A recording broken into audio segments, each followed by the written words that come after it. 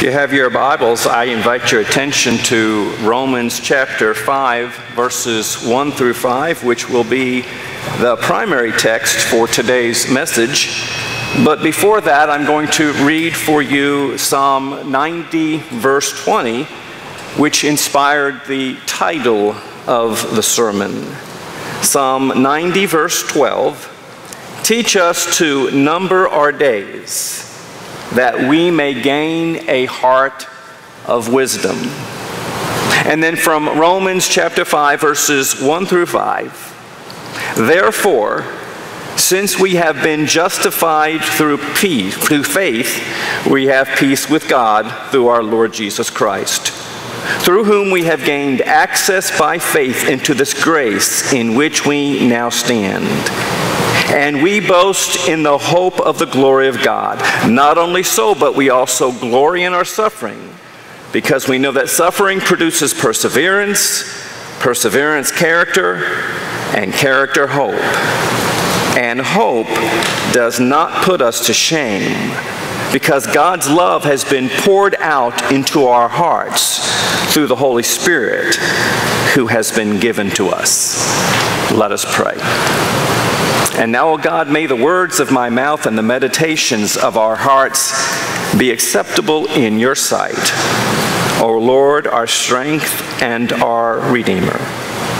Through Christ we pray. Amen.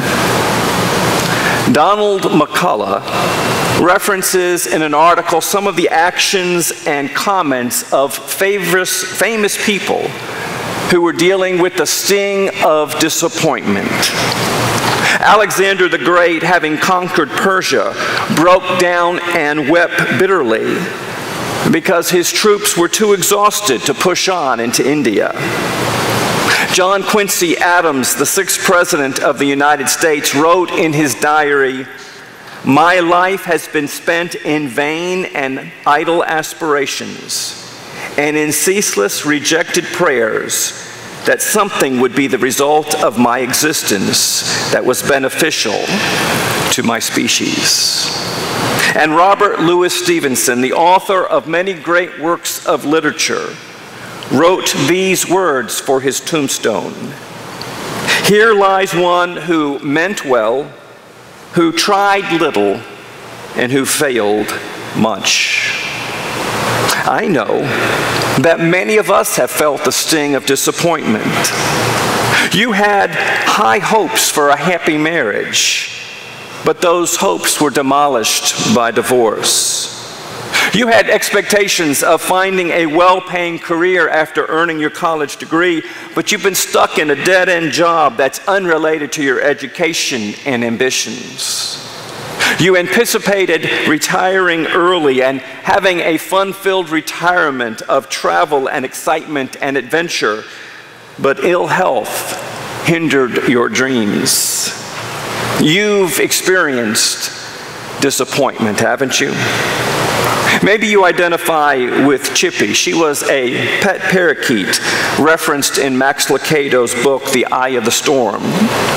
One day, Chippy's owner was cleaning the bird's cage using a vacuum cleaner. She had done it this way many times before. The bird was in the cage, but it had never been a problem. Everything was going well until the phone rang. Turning to pick up the phone, the vacuum cleaner quickly sucked up poor little Chippy. When the lady realized what had happened, she immediately turned off the vacuum cleaner. She opened up the contraption to find her loving pet digging through the dirt. Surprised, she covered the little bird with her hand, seeing that he was still alive. But being covered with all the dirt, she immediately ran to the sink, turned on the cold water, and began to rinse off the fella. After a moment or two, Chippy was clean, but there was another problem. The tiny parakeet was now shivering from all of the cold water. So she ran to the bathroom and grabbed the hairdryer, giving Chippy several doses of hot air to dry off and warm up. Somehow the events of Chippy's ordeal were communicated to a local newspaper, who just had to send a reporter out to interview the woman about what had happened with her little bird. The interviewer said, "Has anything changed about Chippy since the events of that day?" And she replied, "Well, Chippy doesn't seem as happy as he once did. Before he would sing all through the day. Now he just sits in one spot in the cage and stares at me. Sometimes I feel like that little bird. I feel shell-shocked by the events of my life. It feels like the events of life has sucked me up, washed me over, and blown me away." You probably understand that feeling. The days of our lives are accentuated by disappointments, by challenges. And you know that. I'm going to illustrate it for you. I'm going to mention certain dates in history, and you tell me what tragic event happened, what disappointing event happened on that day. What happened on December 7th, 1941? Let me get the whole date out first, Bootsy. I'm kidding. You're fine. It's one I know. I know, yeah. You probably know all of these. What happened on November 22nd, 1963? Assassination of Kennedy. What happened on September 11th, 2001? I'll bet there are days like that in your own history. You've lost a parent or a spouse or a sibling, a child, and that date is marked in your mind for the rest of your lives. The month and the date is on the calendar, a constant reminder of life's disappointments. The psalmist says, "Teach us to number our days." But when he wrote that, I don't think he was advising us to mark up our calendar with all of life's tragedies. If you live long enough, you might have all of those dates covered. Nor do I think he was advising us simply to place a mark over each date on the calendar as it draws to a close. That's the way Tom Hanks did it in the movie Castaway. Each evening for 4 years, he was marking a little mark on a calendar or on a wall to say that it had been one more day that he had been deserted on that island. But I don't think that the psalmist is inviting us to mark each of the days on our calendar as they draw to a close. So what does he mean? Listen as I read that verse from Psalms one more time, but from a more contemporary translation. He says, "Teach us to make the most of our time." Teach us to make the most of our time so that we might grow in wisdom. That's what he means. It means make the most of every day. Make the most of every moment. Make the most of our time. It means that no matter how brief and sorrow-prone our lives may be, we should make the most of each one.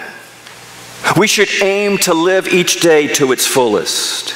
We should live each moment aware of God's love and grace. We should live with the awareness that each moment of our lives count for something. Teach us to make the most of our time that we might grow in wisdom. Good advice.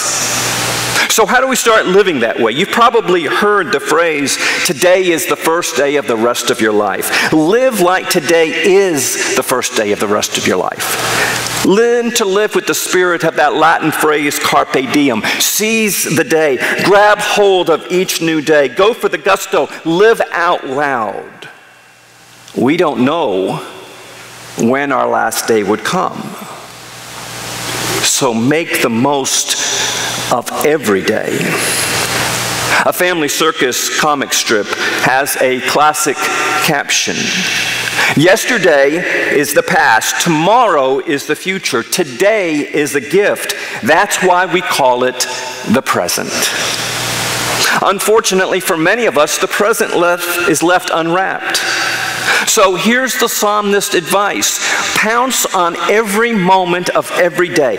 Unwrap the present moment, knowing that it is a gift from God. Learn how to number your days so that you may gain a heart of wisdom and live each day as though it is a gift from the Lord, because it is.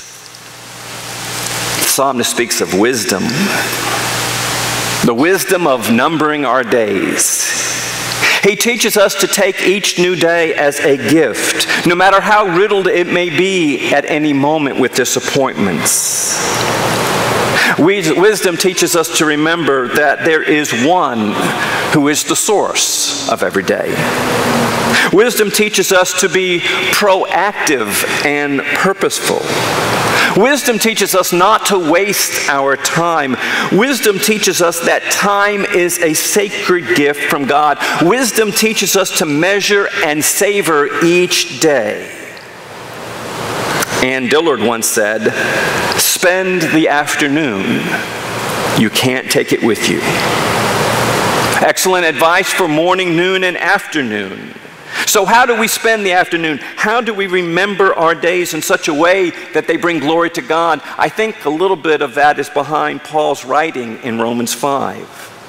He speaks of the divine grace that justifies us before God. In God's eyes, we need to know that we are not broken. We are not sinful, despicable creatures. We are people by God's grace who have been completed, who have been fully accepted, who are dearly loved, who are justified before God. That's how God sees you. That's what Paul is saying when he uses that word justification. It refers to the action of God at removing the darkness of sin's dominion over our lives. When God looks at you, God declares that you are right.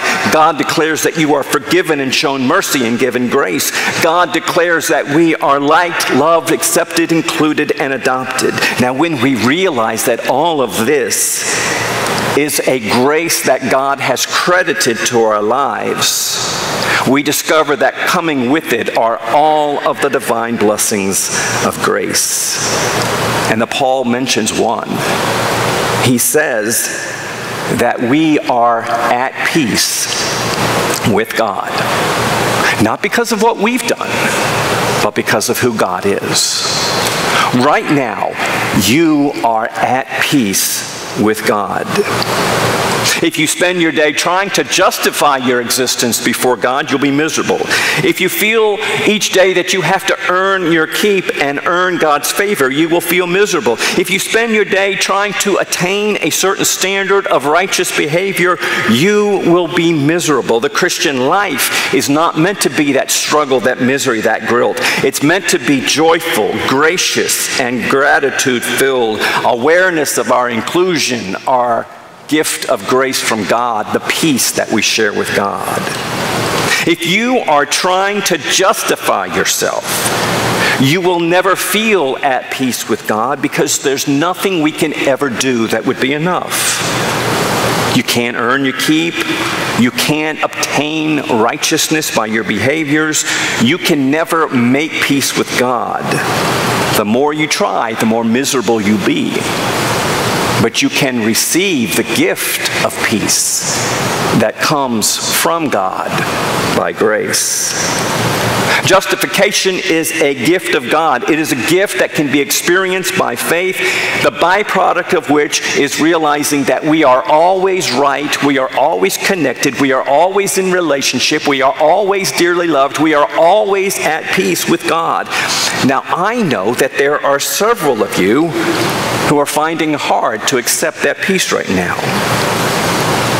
You feel that we have failed God. And I understand that emotion. I've heard the conversations. Well, we've just not done enough. We're not committed enough. We've failed God. Let me respond as clearly as I can on a Sunday morning from the pulpit. That sort of thinking is pure, unadulterated baloney. If there's another word you'd rather put in there, you do that in the privacy of your own thoughts.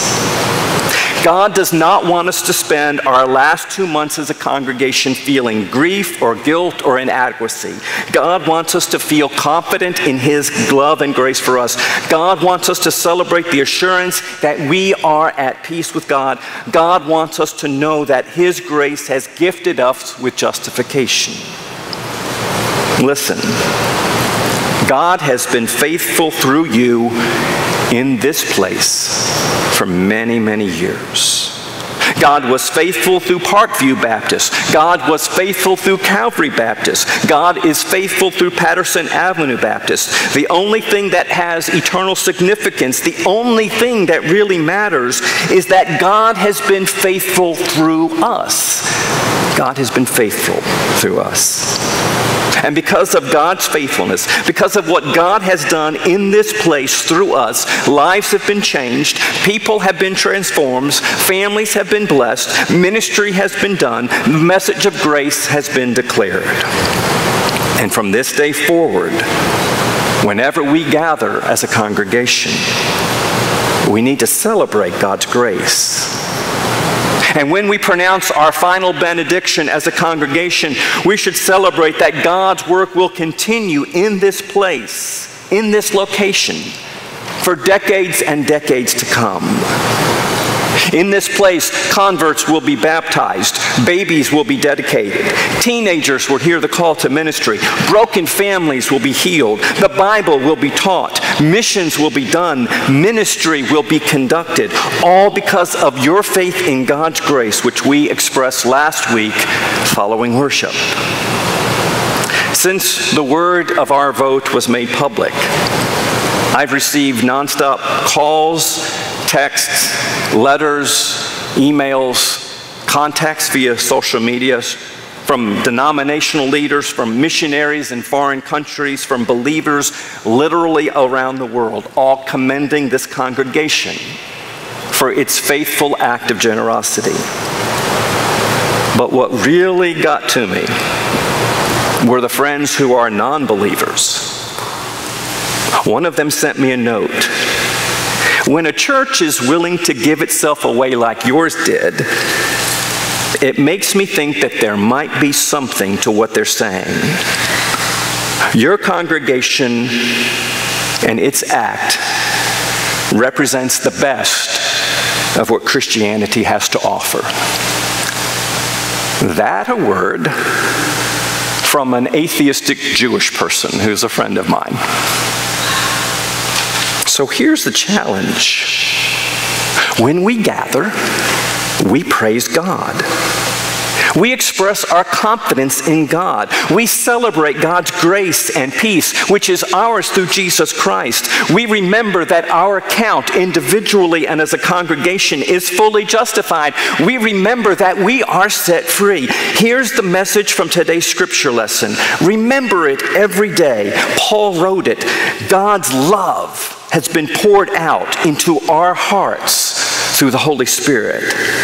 God's love has been poured out in your life through Jesus Christ in the presence of the Holy Spirit that has been given to us. Your life is whole, complete, blessed, and we are eternally at peace with God. Let us pray.